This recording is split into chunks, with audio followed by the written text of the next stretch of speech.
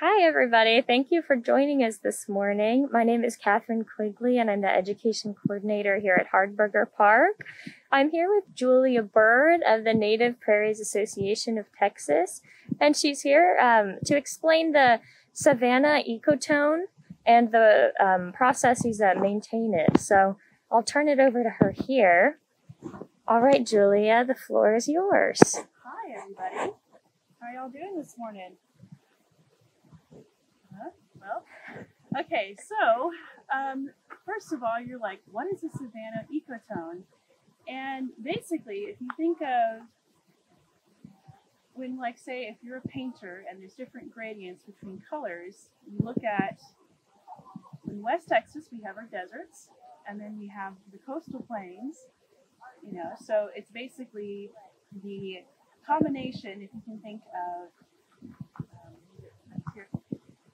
So your Savanna Ecotone is essentially going to be a cross between like a desert-like landscape and the coastal plains or grasslands. So you're going to find a lot of, if you go this direction over here, you'll see like clumps of trees, and then you'll see this swaths of grassland, and if you look in here, you can see there's other stuff in here as well that's not just grass. You have your frostweed over here that's blooming, that white flowered thing. That is actually named frostweed because when we have a freeze, it'll actually look like ice will be coming out of the bottom of it. And so it's a very ephemeral type of thing. You have to go out really early in the morning, you'll see it. And you see why it's named frostweed. But it's a host plant for butterflies. So it's good stuff. But let's get back on Savanna Ecotone. Essentially, it's just a cross between your desert and your plains or your grasslands. And it has a lot of diversity in it. So even when you look in the clumps of trees, that you have, it's typically, in this part of Texas, it would be considered the post oak savanna because your predominant tree is your post oak. Comments here. I'm not seeing any comments yet. So if you have any questions or comments, please feel free to post those because Julia has this thread open right here on our phone, so she'll be able to follow along and answer any questions that you may have. Okay. But what you have here is essentially a post oak savanna, what's going to be for this part of Texas. And so predominant tree obviously will be post oak, and then you also have your blackjack oak, which you typically find in more moist areas. I typically find it in places where there's like a dry creek bed, where there's like more, there's more water in that area. And but as you can see today, I'm seeing a lot of flowering things. This is kind of the time of year as we get cooler and get more rain. Everything just has its moment. So the grasses are blooming. And when I see the grasses are blooming, they have their seeds. You see little tufts of seeds that come at the top, so you have something like this. This would be considered a grass bloom right here.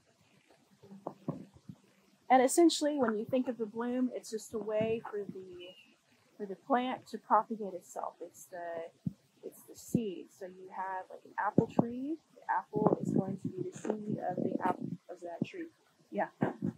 Enough? I'm hearing it's a little quiet. Okay. So I'm just going to make that's close, but I'm going to. Okay. I will speak louder. Okay. Okay, so show and landscape. So I'm sorry we can't show in landscape. That's something that Facebook Live does not allow, unfortunately. Okay. Do we want to go over here? All right.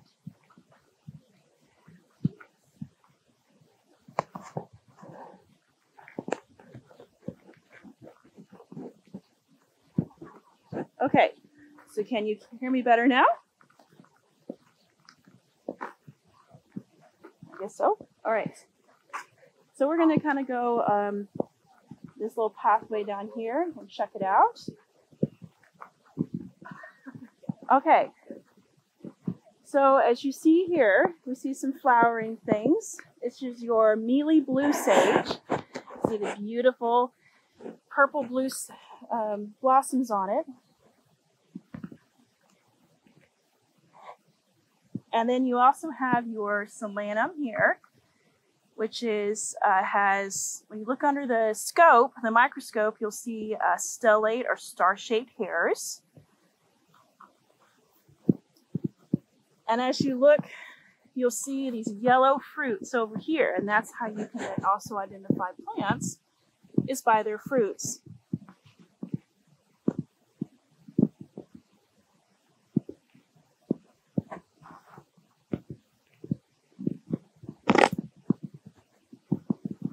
And as you go along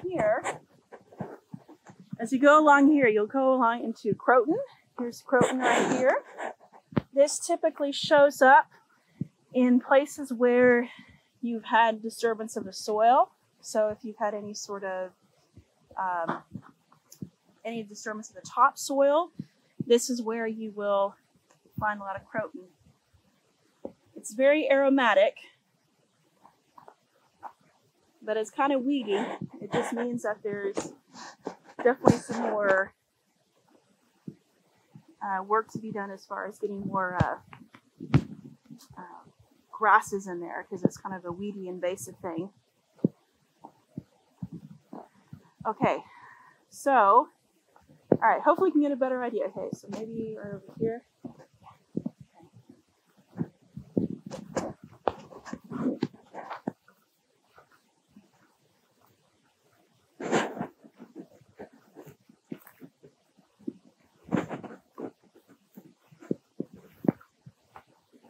All right, so let me show you guys what I'm talking about, like when you talk about Savanna ecotone with your groupings of trees.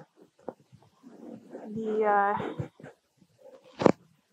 name of the plant with the yellow fruit is going to be, it's Solanum, S-O-L-A-N-U-M. And yes, Norma, this area of the park, it is open to the public. You can walk around. There's actually a lovely little trail that we're kind of off trail right now, but I wanted to show you guys. So you see this grouping of trees in front of us. So this is some Texas persimmon. Fruits are actually edible, and there may actually be some fruits on this. Let me see.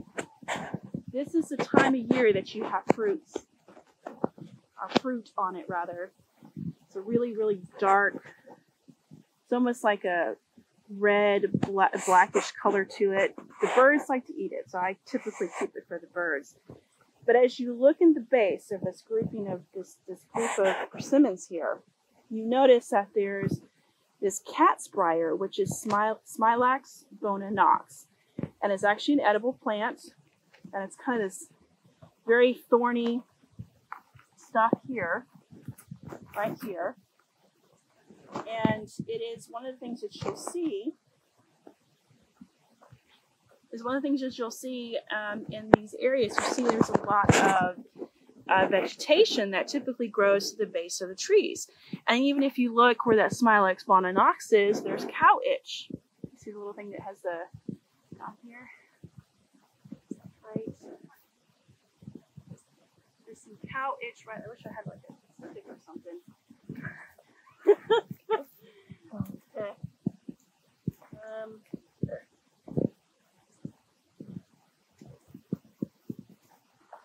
There we go. So where I'm pointing here, this plant right here is cow itch. And so you see just in this area you have this. A little more, this is another vining twining plant right here. That's in the milkweed family.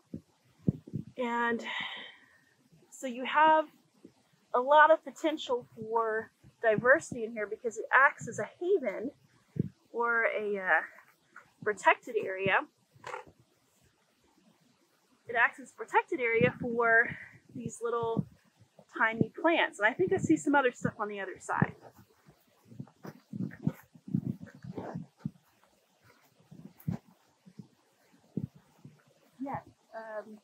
Cow itch is a vine, and it can be a little bit, well, it's called cow itch. I think it had to do with the cows would like scratch against it, or it was something to do with the leaves, because they can result in irritation of the skin if you touch the leaves. So, and then on the other side of this area, you see this looks like, okay.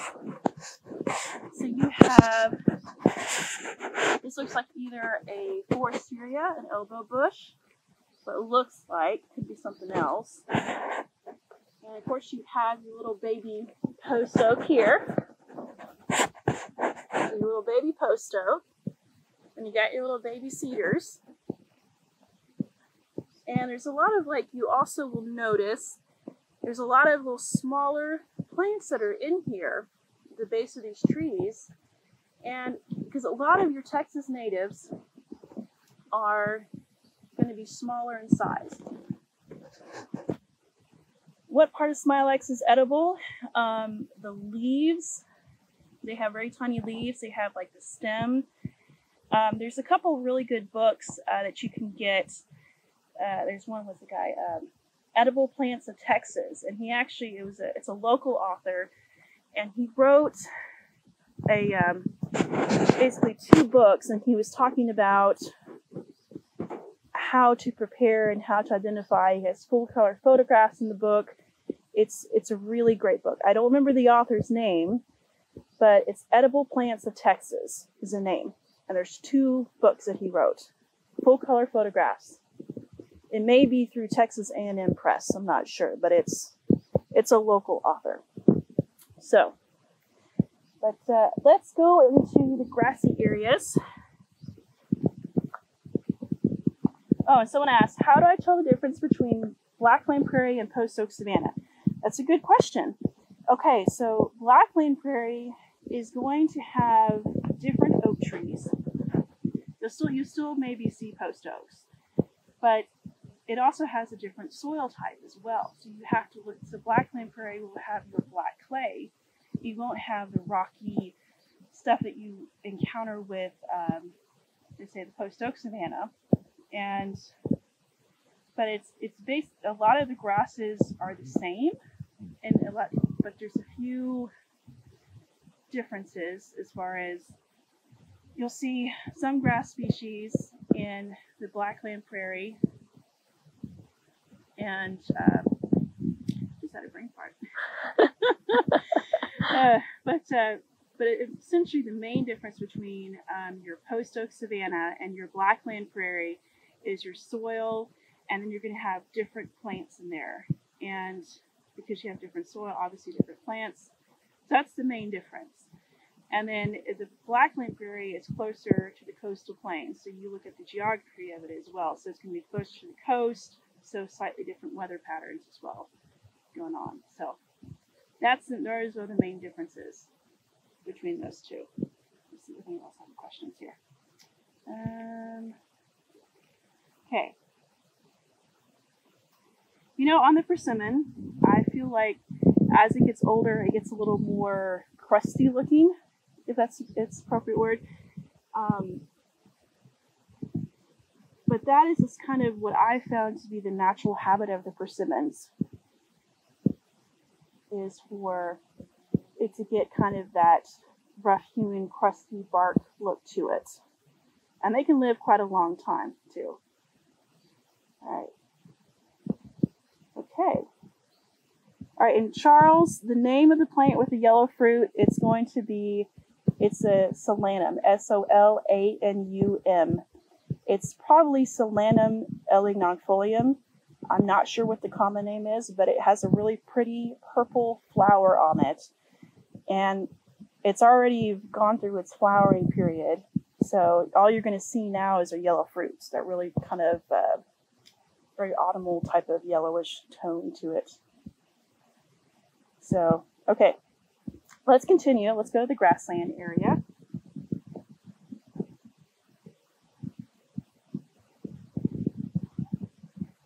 Alrighty, so after you look at these little groupings of trees in your Savanna ecotone, you're going to find your grassy areas. So you're going to see groups of trees, then this vast swaths of grassland. And if you look here, kind of like pan around, you'll see it looks like it's mostly grassland. And there's a couple of things blooming right now.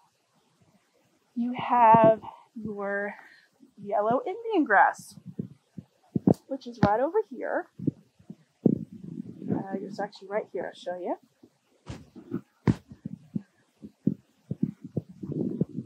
have this Indian grass, and you get closer to this,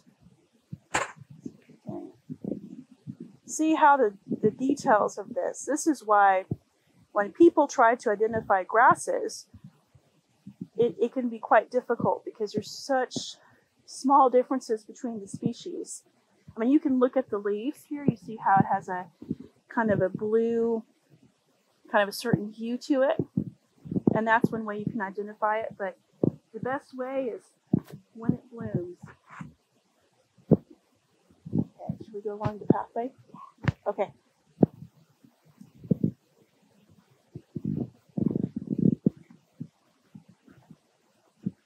Okay, see if anybody else has got any questions. If you have any questions, go ahead and post those. We're going to work our way back to the pathway here.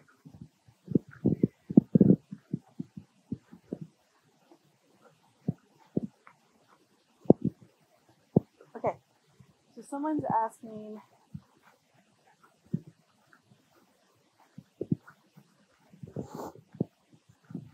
they're asking about, yes, April Thomason. Solanum is in the nightshade family. Actually, the nightshade family is the potato family. So you have your peppers are in the Solanum family. So like your chili patine is a pepper, and it's in that family. Your tomatoes are in the same family too. Okay, so Norma's asking about the soil characteristics of the savanna again.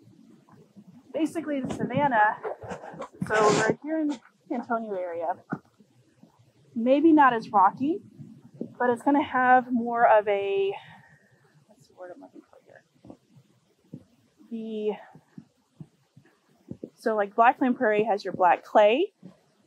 Then you have, for your Savanna ecotone, it's going to be a different pH to the soil compared to so it's going to err on the side of more alkaline.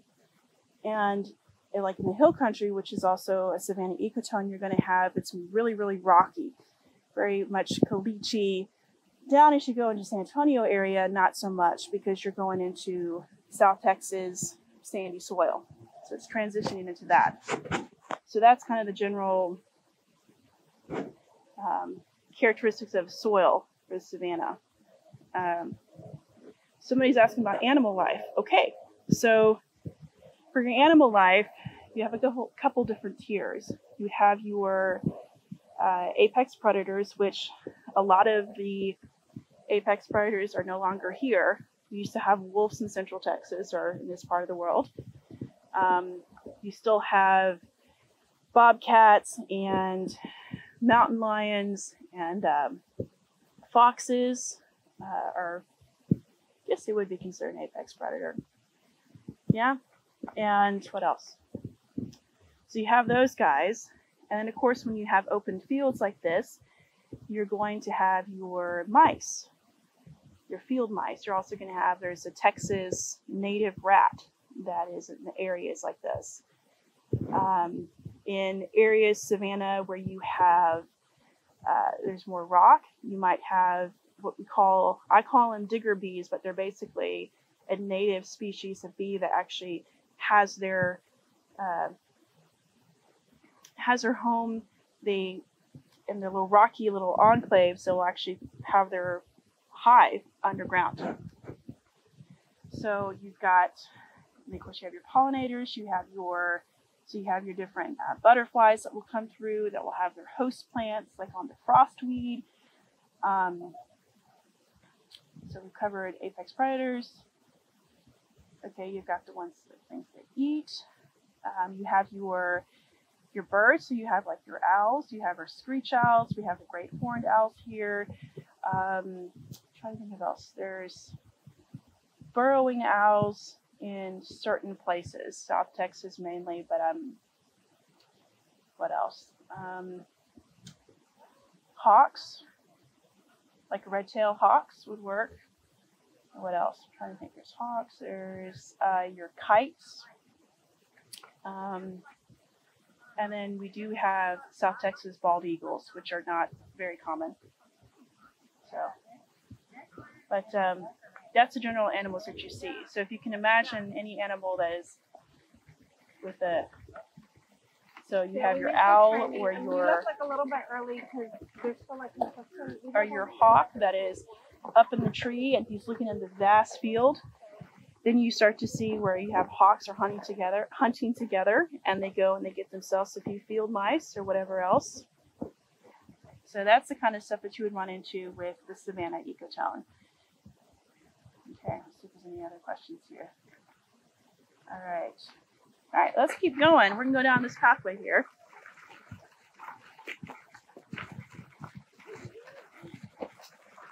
Now, as you can see today, we have a lot of people enjoying this lovely weather. So as you go along, you're walking in a park like this. So I wanted to mention, whenever which way you want to go? Okay, let's go this way. So whenever you want to be out in nature, and you want to include, have everybody in the family, there's a couple of things you just need to be aware of. You want to prepare. So you want to make sure that you have bug spray on and sunscreen, and have a good hat, and then wear long pants with socks that go up to your mid-calf. And the trick is, what you do is you spray your socks all the way up to the very, top of the sock with your bug spray, and you spray your shoes, especially if you're going in places where it's the sticks. Here, not so much. You have nice open walkway here, so you can wear like what I'm wearing, which is very, stroll in the lawn type of thing. But you also obviously want to hydrate as well. I find that I take like a small little backpack. You can get them at stores. I don't want to mention particular stores, but you can get little backpacks, and you can do put your water in there, or anything that has electrolytes in it, sports drink. And if your hat is foldable, that's really great. And take your camera if you want to have your camera. Take pictures of stuff, because this is a good time of year to take pictures of. Oh yes, even in decay, if you will. You see, this is a type of wheat, and how beautiful it is.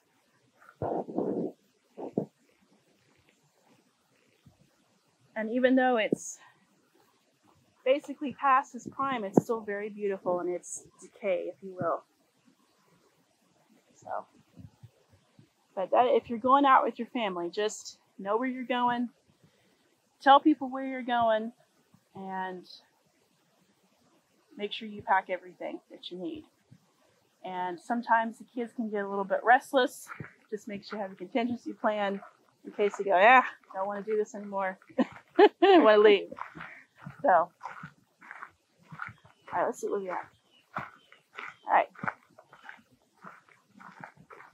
Yeah, you're welcome, Norma. I learned that trick about spraying bug spray on their socks because I used to, many moons ago, I was a research assistant, if you will, for the Weston Ranch. They were doing a flora, which basically means you're going out and you're collecting plants and you're going out in the field. And so we learned that very quickly, that if you don't want to have chiggers or the possibility of ticks and other fun things, that really helped a lot. Because if you're walking in super tall grass, as you see, like we would walk in fields like this, looking for plants to collect, you need to be protected. So now it's kind of hard to see on Facebook Live, but there's also, you have some really lovely grass blooming right now. Oh, what kind of yucca? Ah, you saw it. Okay, so the yucca is going to be, where is it? Is that yucca? There's one over here. I see some more yucca here. This could either be Yucca trichuliana, which they get really, really super, super tall. And you can see they're in like groupings. So you have one, and then you have a couple other little babies. That one right there, yes, beautiful. And there's also, and I believe trichuliana may be the same as Spanish stagger, because you look at the edges of it, and it actually looks like a dagger.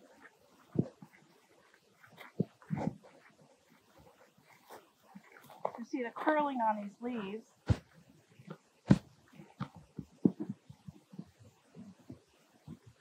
So I'm fairly sure this is probably the Yucca trichuliana. Yeah, chiggers are everywhere. They are a pain in the neck. Okay. So what else do I need here? There's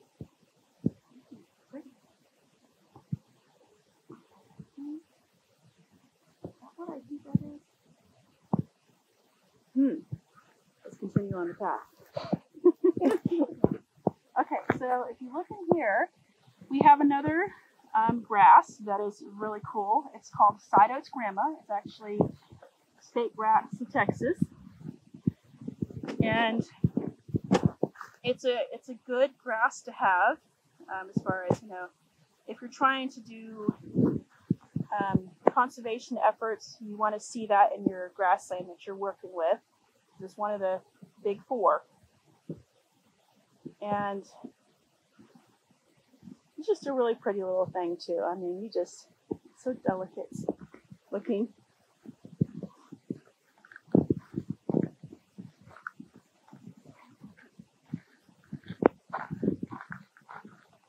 Alright, anybody else got questions?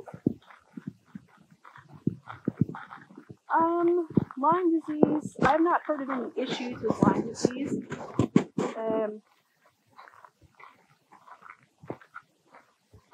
I haven't heard of any issues with Lyme disease here. I think that's just kind of, like you said, it's more of an eastern problem. Okay. Oh, I see some more stuff. Okay, so we have some other pretty things here. As you're walking along, you see some, this is in the Malvaceous family right here. And that has a really pretty orange flower on it. And that's another one that in the Malvaceous family is also the family for the hibiscus. So like, your gardeners out there, hibiscus is in the same family. And actually there's like orange blossoms here.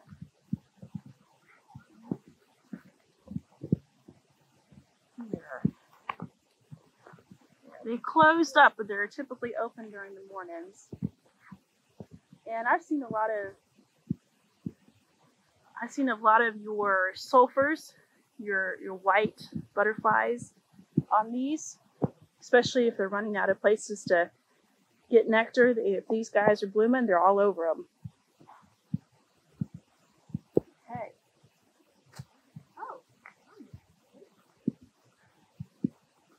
So here we have the milkweed.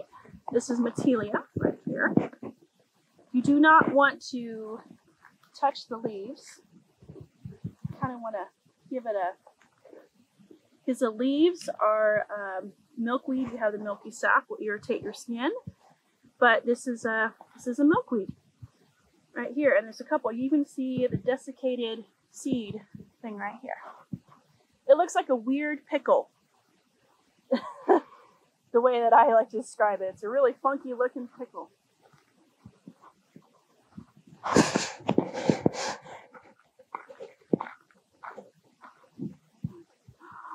know what this is. Okay. All right, so you look here and we have ourselves a hackberry. Oh, this is really cool.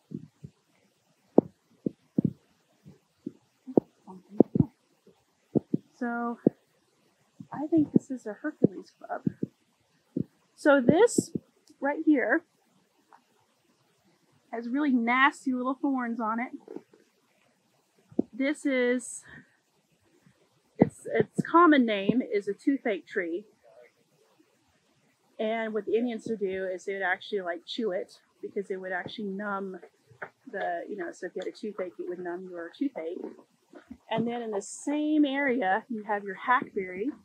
So this is probably a sugar leaf hackberry. What was the pickle? The pickle was the fruits of the matelia, the vining twining thing, often looked to me like a really funky looking pickle. And then when they open up, because they're actually like a bright green color too. They're very funky looking pickle. That's what I call them. Okay, so the previous plant, the milkweed, what the monarchs go after is not, I have never seen them go after this milkweed vine, but they have the milkweed plant, which grows more in your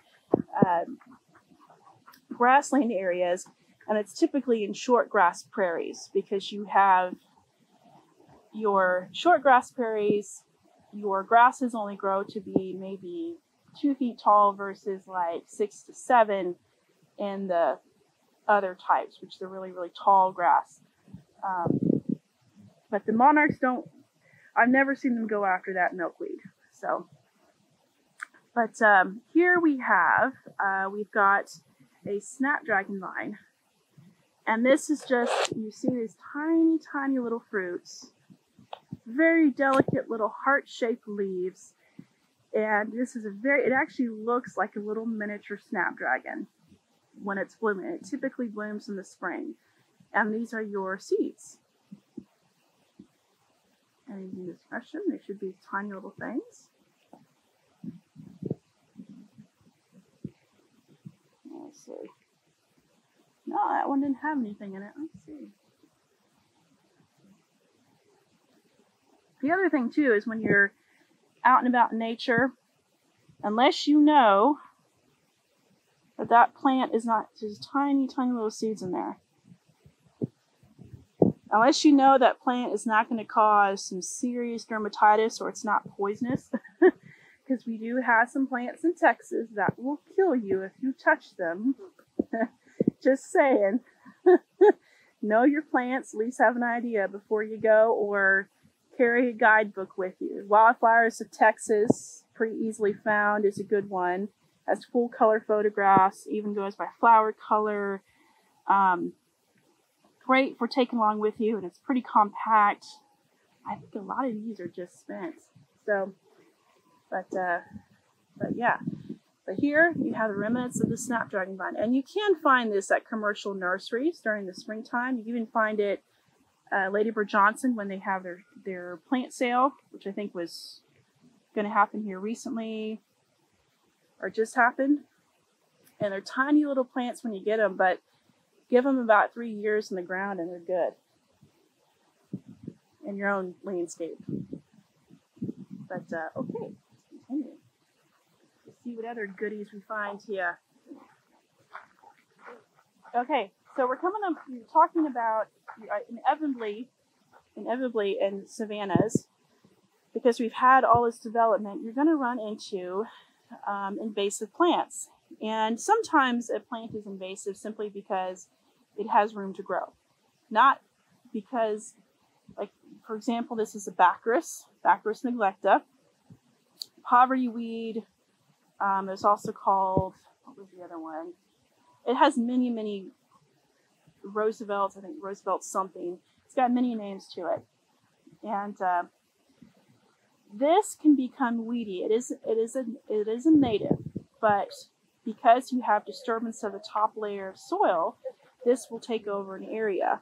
And once it takes over an area, it's just impossible, almost impossible to get rid of without cutting it down and spraying some sort of herbicide on it. So this is an example of where the opportunity strikes, plant takes over. Then there are instances where the plant is just straight up just introduced by humans who thought they were really pretty plants, put them in the garden, and they escaped out of cultivation, which I haven't seen any yet. But yeah, this is one of the more technically invasive, but not only if it's allowed to take over, if you will. Okay. And we have our agarita here. This is your agarita. And this actually has a lovely yellow blossom in the spring. Okay, cool. So the Wildflower Center plant sale is until end of November. Okay, that is good to know.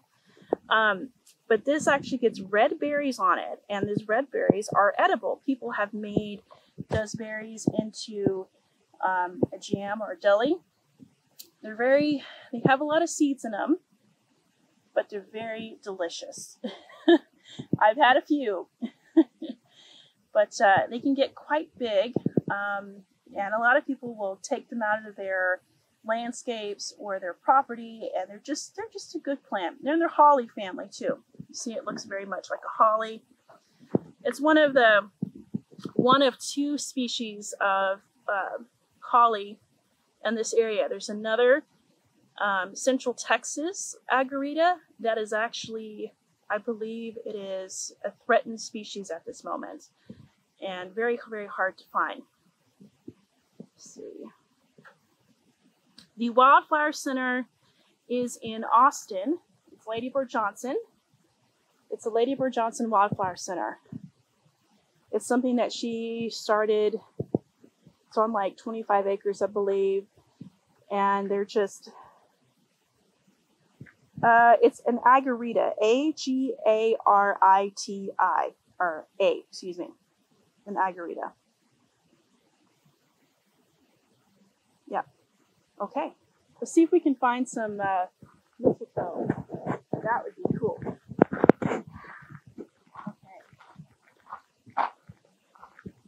Oh. Okay.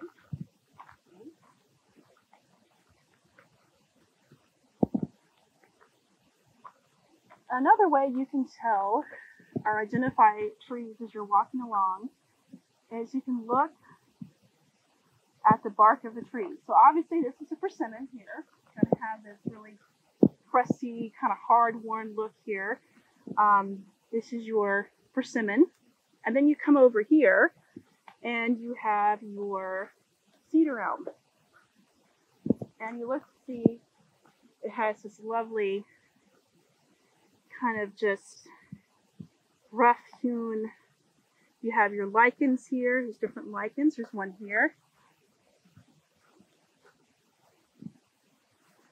This is a lichen. There's actually several different species of lichens here. There are people who actually study the lichens, and they look to see what is prevalent. And lichens are kind of like a, I wouldn't say an indicator, but they tell you kind of the health of a system. If you have a good variety of lichens and they're, abundant, you've got a fairly healthy system here. And of course, we all know cedar tree, which is make your skin itch with the sap right here. All right, let's see what we check here. Coarse texture, are they harmful to the trees? No, lichens are not harmful to the trees. They're actually, they're good. They're good plants to have. Or I wouldn't say plants, but they're good things to have on the trees. All right, let's see if we can find anything else. Oh, okay, so we have some holes in the ground here. So you may run into this. See right here. You may run into this as you're out and about. Just give them some room. It's probably a small little mammal. Could be a raccoon, maybe armadillo. Could be, you know, any number of small mammals that are like, hey, good little burrow in there. But that's a good sign to see that. Little burrows like that. Okay. Some questions? Oh. What time are we getting to? 9:41. Oh, 9:41. Does anybody else have some pressing questions or?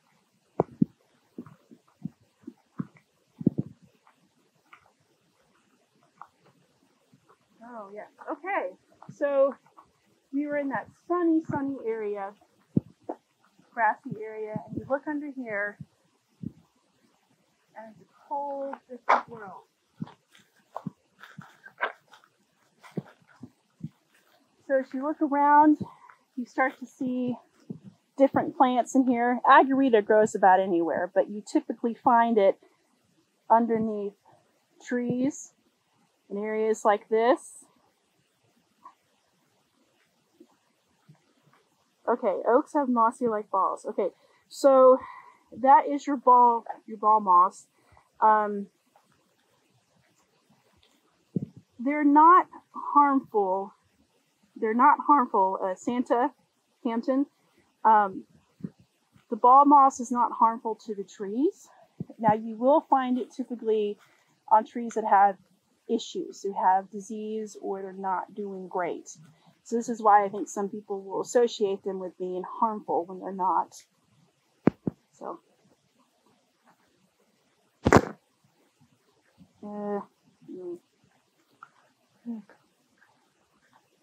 Well, Norma just asked, what are the COVID rules for walking at Phil Hardberger Park? Mask required, number of people. So masks we definitely require some social distancing. Make sure you give lots of space between you and among other people. As far as I know, masks are not required but recommended.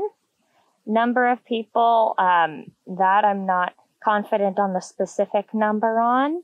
Of course, the fewer people, the better, so that we can reduce the risk of infection.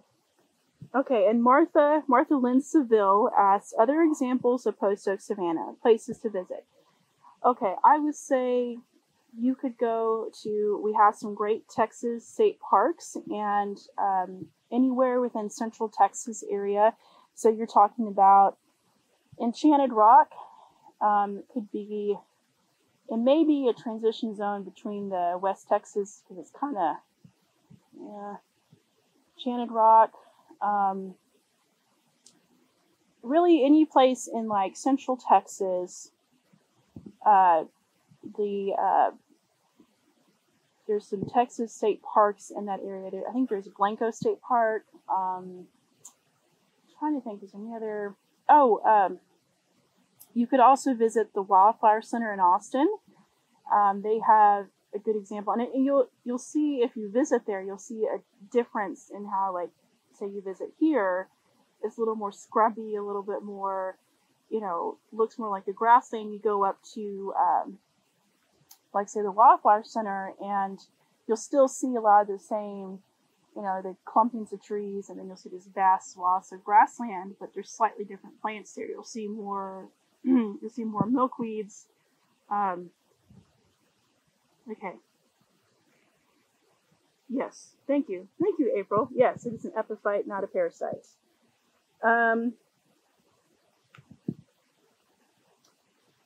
So I would say on the ball moss, you could take the dead and dying limbs off, but you wouldn't need to treat it, like spray anything on it or anything. I just remove the branches, and you can compost them or have them for, a fire or whatever works. But yeah, that's totally normal on those. Excuse me. On the for ball moss to do that. Okay, going more this way.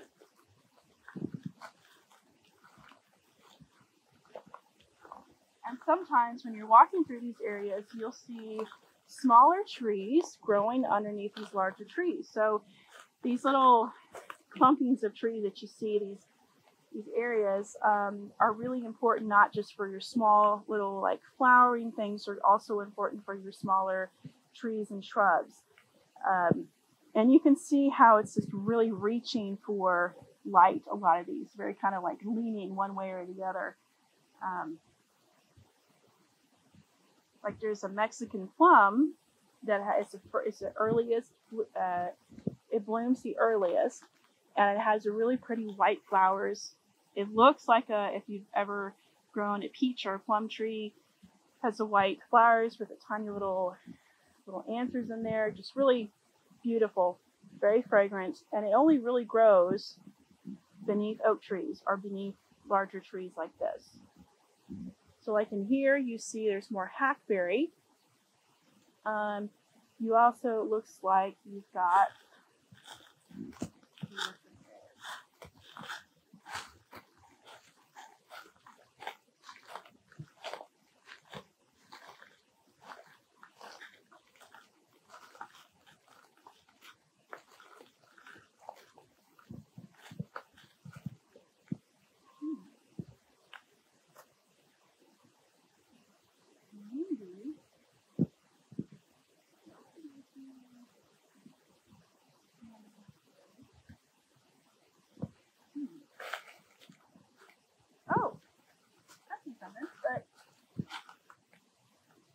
oh yes, and bird's nest under here too. I see a bird nest over here. We're gonna have to crawl over there. Let's run over here.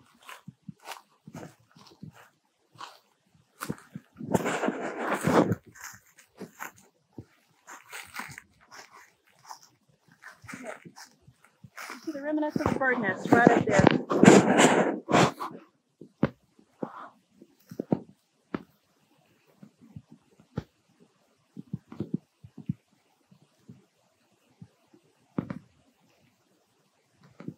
Yeah, so these are very important, not just for the plants, they're important for your birds, and your small mammals, and for your deer. They eat all your yard.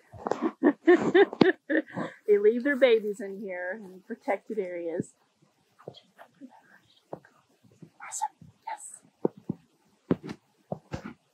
Okay, so I'm following. Yeah. Do you answer that? Yeah. Okay.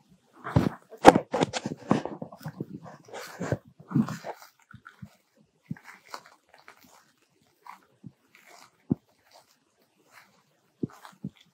And if you look down on the ground here, when you look under the oak trees, you see there's different types of grasses that grow under the oak or under shade. So you have this stuff here, which is probably some sort of sedge, S-E-D-G-E, and it likes these kind of semi-shaded areas where it can either be super dry or it can be super moist. It kind of grows everywhere, pretty adaptable. You also have things like inland sea oats that you see near creeks and springs, and it also grows in like dry areas like this. And you can also get that from,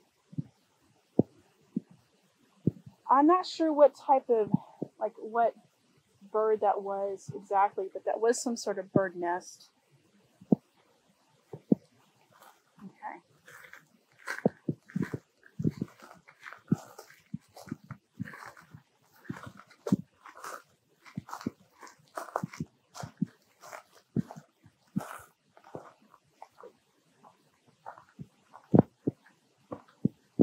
All right.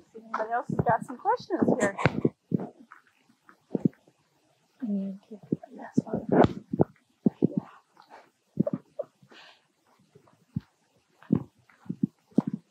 So as we're talking about your savannas, one of the questions that may come up is like, well, if you have an area that you want to restore, how do you go about doing it?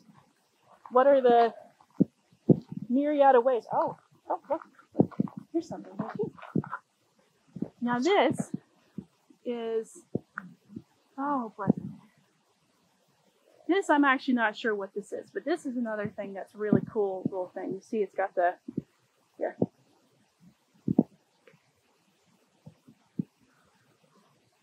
I don't see very many of these in my neck of the woods because I'm based out of New Braunfels, but I think this is definitely in the Fabaceae family. So it means it has a bean as a seed. And you look at the leaves, you typically have more of a kind of this shape that you see. So you see kind of like that formation. It should have fruit on it at some point. I wonder if this is about to bloom. Looks like it. But anyways, okay, so if you're wanting to restore, say you have remnants of a savanna on your property, or you have, you're helping to do restoration work, you want to make sure you know what's there first. So you look at, maybe bringing in, say, U.S. Fish and Game, or whoever, would know, or bring in some, like for the university, the Weston Ranch brought in some research assistants.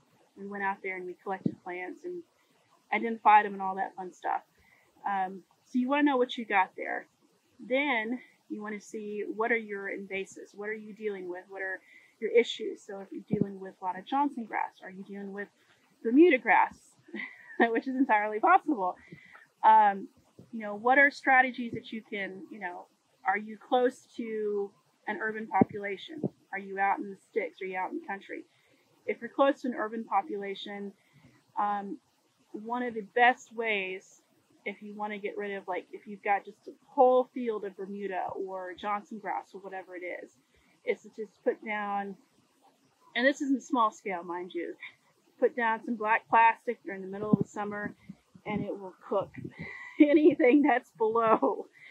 And that's something you can do on a small scale, and that basically gives you a clean slate. So you do that through the summer, like say, or even like late spring, so May, June, July, August, rip it up, black plastic, and you have a clean slate. You can cast out seed, but just know that if you get a seed mixture for your area, which you can go on Native American seed, there's also King seed in South Texas. They actually have seed mixtures that are specific for different areas. So for here, I'm not sure what they would call it, maybe a Comanche mix, but look on the website. They usually give you a lot of information. You'll be able to figure it out. So you can cast out seed, and we have more questions? Is that the American Beauty Berry? The one that I just showed you? Santa, can you clarify which berry you're referring to? Sorry, we just saw your comment now. And Pamela Wilson said evergreen sumac. Thank you, Pamela. I don't see it very often, so that's why I was like, whoa, what is this? Santa said yes, so she's going to clarify the berry for us.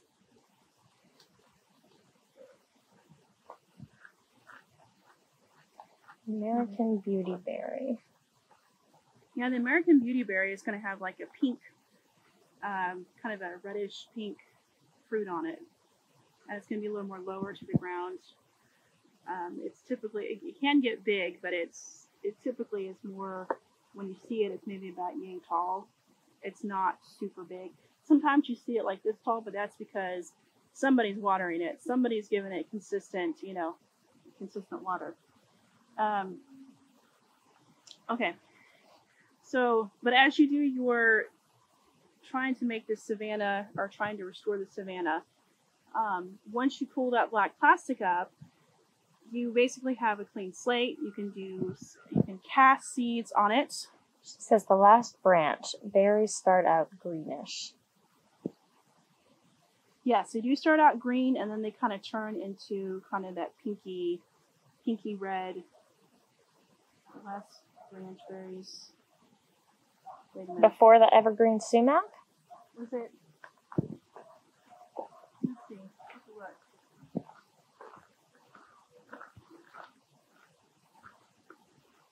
Oh, are you talking about this right here? Right there. Is that what you're talking about? Right there? These look like either little baby flowers or the fruit coming out here. Yes, that's what she was talking about. Yeah, I think this is the, Pamela was the one to identify. This is an evergreen sumac. The American beautyberry will have larger, you see how the leaves are kind of short like this? The American beautyberry have longer branches, and their leaves are a little bit longer too. They're really similar though. They're very fern-like, if you will, in their construction. Kat Anna Marie D says, beautyberries a bright purple when ripe. Yeah. It's an understory tree and usually found in the wild where there is water source with good drainage. Yes, and Kat, you can find in your commercialized nurseries, you can actually find there's a white American beautyberry, which is kind of hard to find, but they kind of been messing with the but yeah, okay. So we continue? Yes. We've got 3 minutes. Okay. All right, guys. We got 3 minutes left. Do you have any more pressing questions or?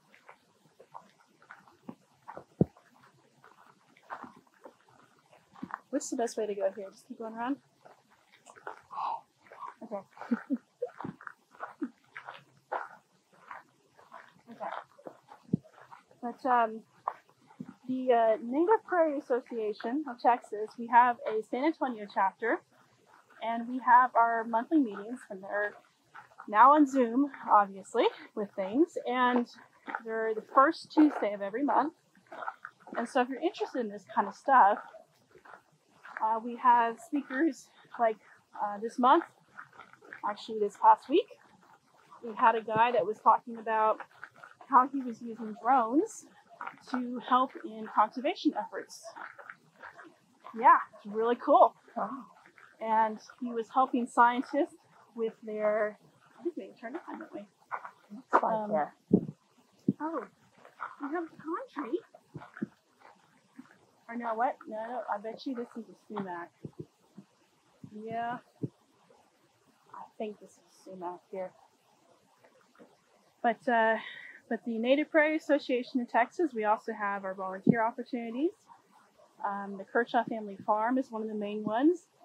We also have the Creech, Creech, which is another prairie that's just down the road from the Kershaw Family Farm.